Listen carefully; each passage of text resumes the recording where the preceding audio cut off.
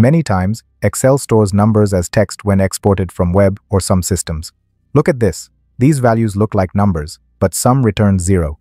In this case, the numbers are stored as text.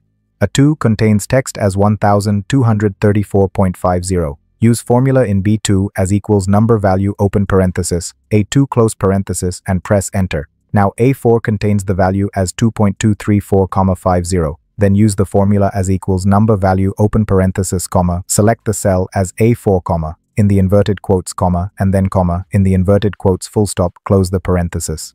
Now Excel converts it into a real number. In the next cell, A5, it's the reverse. So change the formula by swapping the comma with full stop to get the result as real number. This one Excel function fixes the problem instantly.